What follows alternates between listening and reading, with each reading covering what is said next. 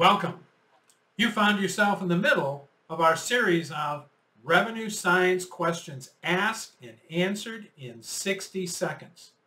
The question today is, why do silos have to be part of directional unification?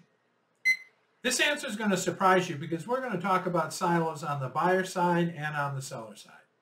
Both organizations have things like marketing and finance and sales and engineering and customer service. They got those silos on both sides of the organization. The interesting thing is, most of the time, those silos don't play well together.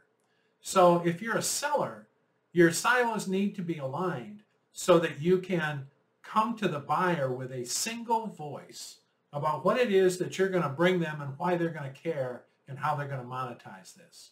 On the other side, if you're the buyer, if you don't have a directional unification on your buying team, every one of those different players, finance, marketing, legal, they all want something different from the seller. And that's an unrealistic set of expectations. And it often, what it really does is it breaks down the value the seller could bring you because the buyers are arguing about what they want. Get on the same page on both sides. Both sides need to have directional unification, and those two need to be aligned. Thanks for joining us today.